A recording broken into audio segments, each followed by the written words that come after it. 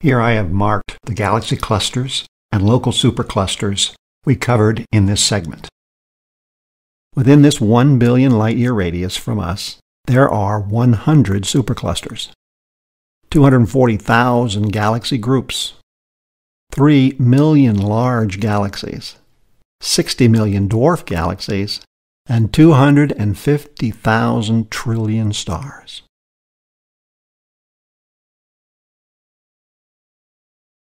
At this range, the Milky Way is too small to show up.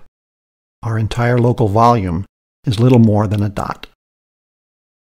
But the entire map only represents about 7% of the entire visible universe. In this segment, we've seen several interacting galaxies. So before we conclude the video book covering the cosmos as a whole, we'll take a closer look in our next segment at what it means for galaxies to collide.